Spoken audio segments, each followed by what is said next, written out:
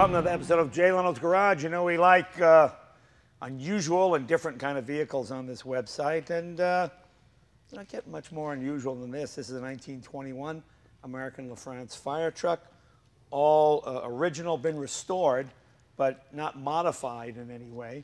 And when you have unusual vehicles like this, they're usually owned by unusual people, like Gary Wales. You remember Gary? He's had a couple of crazy cars here. Remember this one? Or the two Rolls Royces? Well, this is his latest deal. Gary, how are you? Jay, terrific. Good to see you. Good to see you. Thank you, my friend. Gary always has interesting projects. But you know, you usually come here with some unusual modified vehicle that's made into a flying something or other. This one's all original, isn't it? Absolutely unbelievable. I bought it from the second owner. Wow. And it's 93 years old now. Wow. And it's absolutely amazing. It's a 1921. Yes, sir. American LaFrance. Mm-hmm. Okay. Triple combination. So it carries its own water. It can pump from here. You can pump, does everything. Okay. So this was pretty much state-of-the-art for 1921, wasn't it? Absolutely. It was state-of-the-art. You know, it's funny. It's a nice size vehicle.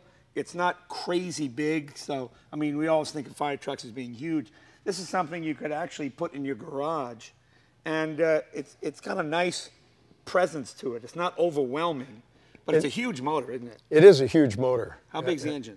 It's at 14 liters, wow. 900 cubic inches. So it was, as we say, more than adequate. And this is a T-head, correct? T-head, yes, sir. Okay, very good. Now, I imagine 21 must have had electric start as standard, yes? Yes, they did. You know, trucks always lagged design-wise and engineering-wise about 5 or 6 years behind cars, whereas this looks more modern to me than 1921. Well, one thing you have to realize about trucks like this, fire trucks, when they went into the little towns and the burgs and the various locations, they cost, on the average, of around $10,000 to $11,000, $12,000. Sure. You could buy a beautiful home, put a garage in with an automobile and probably furnish it for that much without any problem at all. So this was a major expenditures for these people. And so they really did do a heck of a lot to make them, because this was the pride of their little town. Yeah. You could see with all of the beautiful gold leafing and everything. And they really did take care of them. This one was really taken care of. And this is all nickel. And this is CH. Was that Chapel Hill, California? Chapel Hill, North Carolina. Oh, North Carolina. North Carolina. Okay. Oh, wow. So it's back east. It's amazing that it's so well preserved. Well, out here, most of the trucks, when they went out of service in the late 50s, they were bought up by ranchers, and they just left them out, and they just deteriorated, and the pieces were stolen off of them. This particular truck was restored by two gentlemen, a fire chief from Chapel Hill and another one from Raleigh, North Carolina, who had a hobby of going out and restoring these various fire trucks for the local companies. This was their personal truck. Wow. Can we open it up? Let's see what absolutely. See Let me open it up for you. Sure.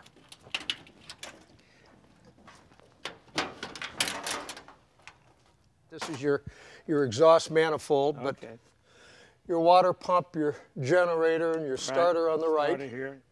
Nice. God, those are massive cylinders. As you can see, it's cast in pairs of two. Each piston's about like that, isn't it? Size of a 2-pound coffee can. Wow, okay. And on a piston, you know, like this, it's just an amazing piece. And what is it, 3-speed or 4-speed? 3-speed. But with a small sprocket, I find that unless you're pulling a horse out of a ditch, you don't need first. Just go right from second to third, and it's just no problem at all. Just pulling a horse out of a ditch. Is that fairly common? In those days, I think it was probably I could see the horses pulling the truck out of a ditch. No, in those days it was so the what do you truck put around the horse's neck and drag him? Pull him out. He'd come out quick. If you've ever dragged a horse out of a ditch, give me a call, because we need to know. Really need. Put that in the comment section. You got a truck and you're dragging a horse out of a ditch. Okay, you're trying to get that horse to talk or something. No brakes on the front. No. So what was top speed for this? About 50 miles an hour? Yeah, if falling off a cliff. Yeah. About 45. Yeah, with a horse. Yeah. With a horse, and, you know, pulling it down. But about 40, 45, and we drove it over from my place in Woodland Hills, probably 25 miles or so. It took a while. Yeah, it takes a while to get here. You know, you spend a lot of time waving at people too. So. And it's chain drive. Look at that. So that's what relegates your top end speed. Right. And what was the reason they with chain drive, I wonder? Just Strength. yeah. Strength. If you look at a drive shaft, people say nowadays people don't really know what a chain drive is. That's one of the big comments that we get, and they say, "Is it strong?"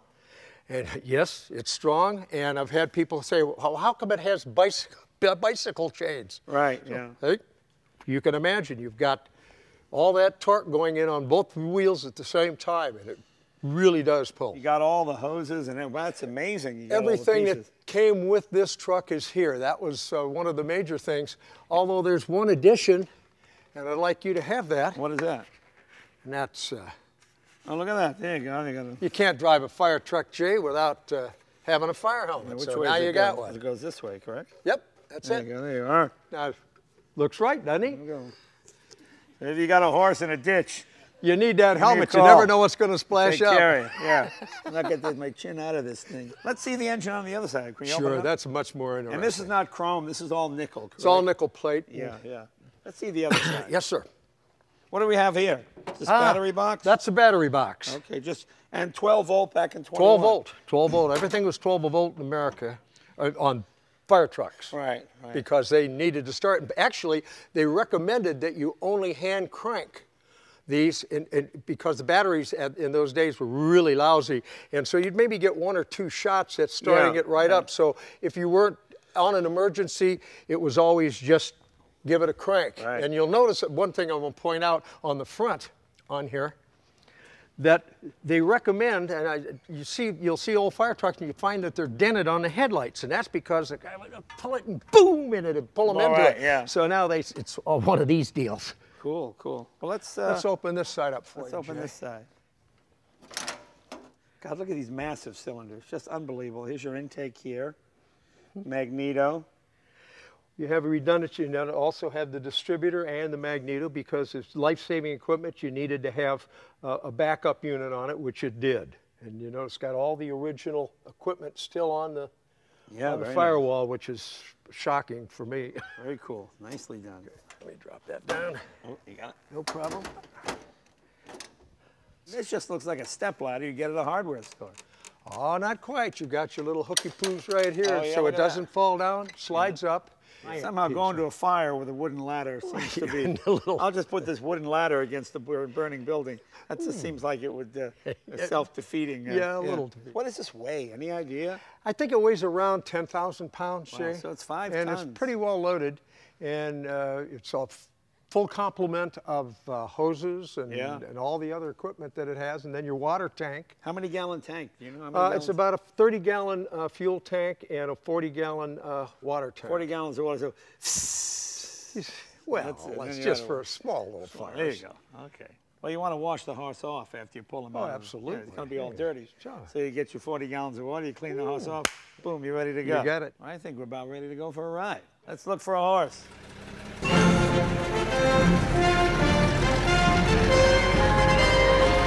I like that bell. That's a heck of a bell. What do you know about them? I don't know anything about it. Oh, come on, ring-a-ding-ding. You know why they sound like that?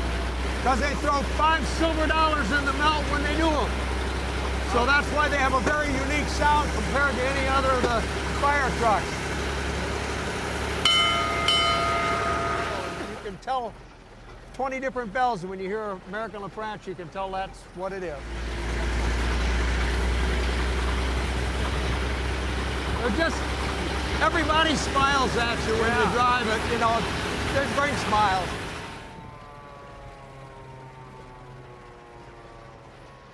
You know, it's hard to convey how torquey this engine is. You don't need to give it any gas at all. It just left your foot out, and it won't stall. It's just got so much power. Those big, giant pistons. There we go.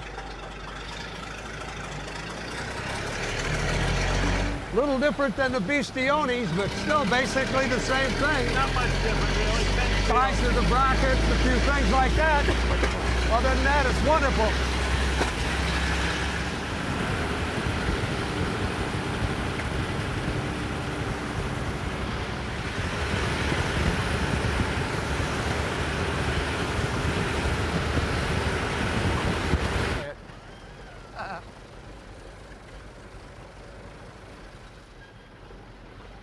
You know, it's actually pretty docile. You got a center throttle, which is fairly common back in the day, clutch.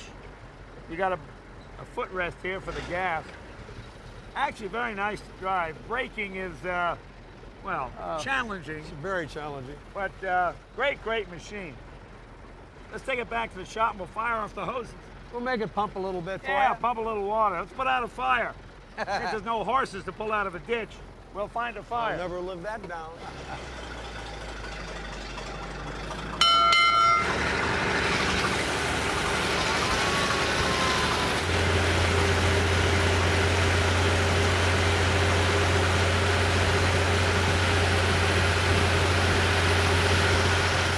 Not intimidating at all to drive.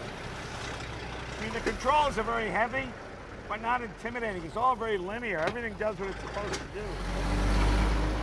You know why they're all right-hand drive in America on these? Why? That's so the driver could put it right onto the fire hydrant. Yeah, So they didn't have to screw around with it. Let's see if you pump some water. Want to pump it right here? Yeah. Andreas, would you pull the hose out for him? Put this down, Jay, and what this does here is a safety feature, so you can't get it into any other gear.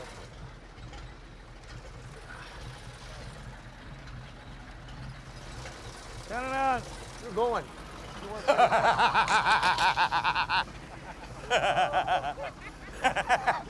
It works good. Let me give you a little more power, Jay. We can get them.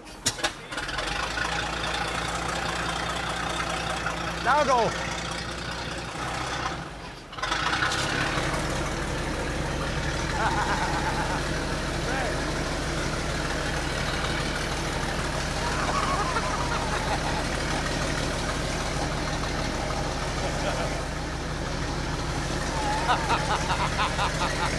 Wow, a lot of power.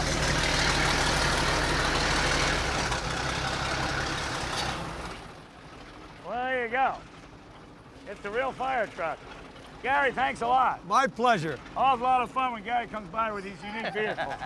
Cool. See you guys next week.